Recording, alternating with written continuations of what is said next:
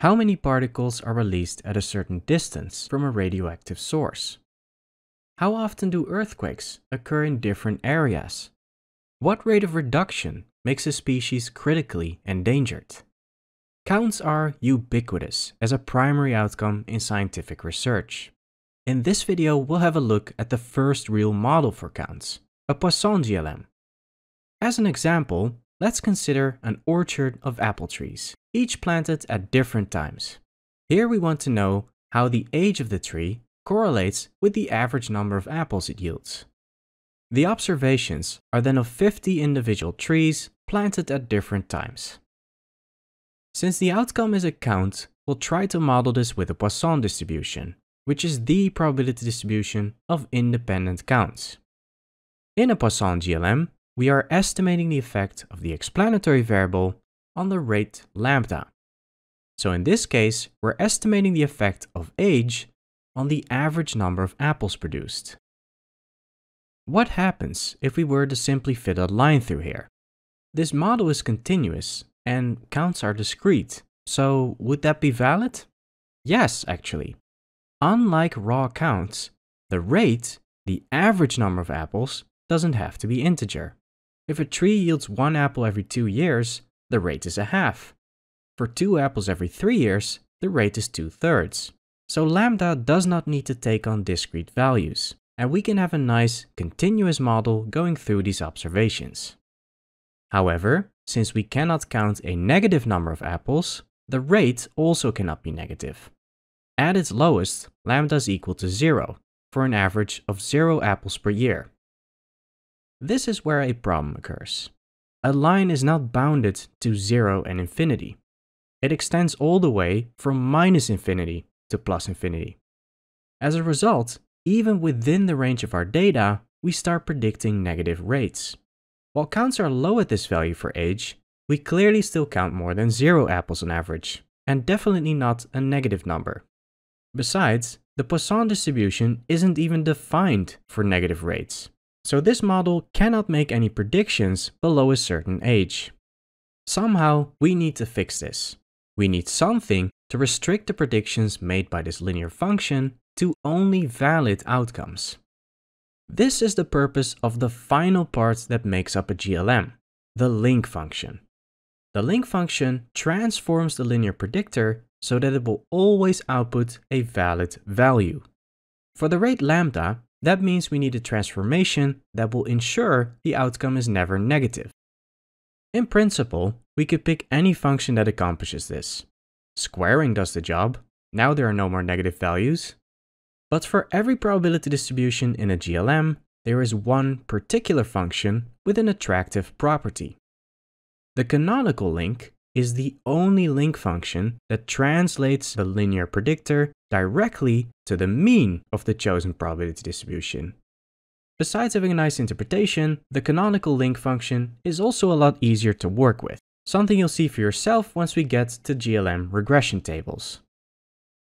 For the Poisson distribution, the canonical link is the logarithm of the rate lambda, which means we take the exponent of our linear predictor. That is why regression with a Poisson GLM predicts an exponential relationship between the outcome and the explanatory variable, at least if we use the canonical link and no further nonlinear terms.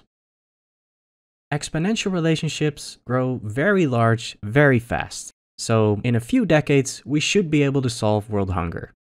And about 100 years later, all atoms in the observable universe will have been converted to apples. Unless, of course, we pay attention to the limitations of our model. This is no different than before with ordinary linear regression. First, you can't just extrapolate beyond the range of your data, unless you have strong reason to assume the relationship holds there. And second, even within the range of your data, an exponential relationship is not a given, it is just an assumption. So in actual analysis, if you wanted to make any statements about this relationship, you would first have to perform diagnostics to see whether the assumptions implied by the model are in fact reasonable. But that's a topic for another video. If the assumptions are reasonable, if this model provides a reasonable approximation of the real-life process we're studying, then we can do similar things like we did with ordinary linear regression, like expressing the uncertainty of the relationship with a confidence interval, or predicting new observations with a prediction interval. In case you're wondering why the prediction interval looks like that, it's because counts are discrete, so a range of expected future counts is also discrete. For the confidence band, this doesn't apply, because it's not about raw counts, but about the average rate at which we count, lambda. Since the rate lambda can take on any non-negative number, we also end up with a nice smooth confidence band. To summarize, in a GLM, we still estimate an intercept and a slope, which is why it's still called a linear model. But now we transform the resulting linear function into something that will always produce a valid prediction, using a link function.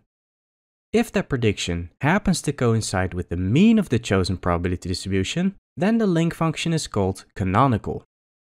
In the example here, we use the Poisson distribution, which means that if we flip this figure over, we can imagine a Poisson distribution running along the model. At any given value of h, we predict a Poisson distribution with a certain rate. Move to a different value of h, and we predict a Poisson distribution with a different rate. The canonical link function of the Poisson distribution is the logarithm of the rate lambda, which is equivalent to taking the exponent of our linear predictor.